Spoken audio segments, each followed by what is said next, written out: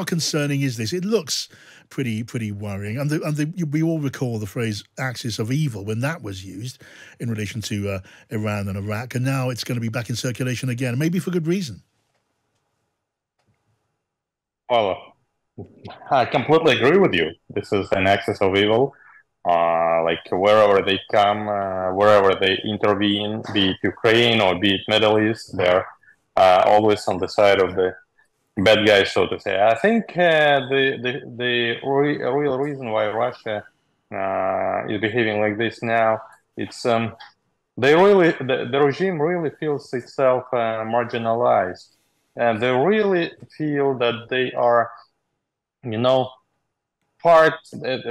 they are in opposition to the mainstream, world mainstream, democracy, liberalism, Western world, human rights, all these things. They are just like, they are so much against it, so that they just basically feel that they need to support struggle against all those things wherever it happens. Like till the last moment, Putin was balancing very carefully between Israel and Iran, say, till recently. For many years, he was like very careful, observing the interests of Russia, neither falling to any and without falling down to any side. But now he like completely is one-sided. He just stopped trying. Stop trying to play the middle game. So I think it's like partly it's rational because like it really so much needs support of Tehran in terms of arms delivery because of the war in Ukraine. So he cannot afford being in the middle ground, where it's important for Tehran in the Middle East. But on the other side, it's not just purely rational and logical. Russian regime, you should understand, it's becoming very emotional. So emotionally, they feel that like Hamas is like one of our own. They are the good guys because they're against the world mainstream, which is America, Israel, West in general. So it's something like this.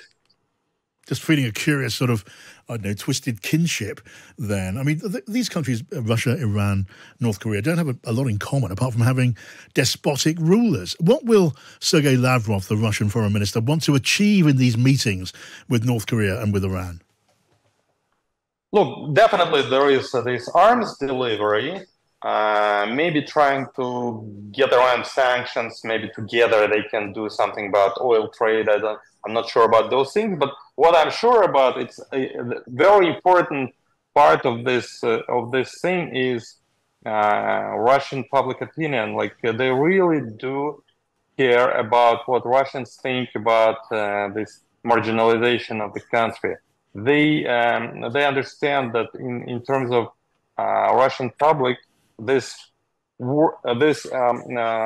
sanctions and the feeling that the country is being alone against the whole world, it really depresses the base of support of Putin's base of support, and they really need to break this feeling to show that no, we are not alone, we are not being marginalized, we have a lot of allies. Look here is Iran, here is China, here is North Korea. So from this point, here is Hamas.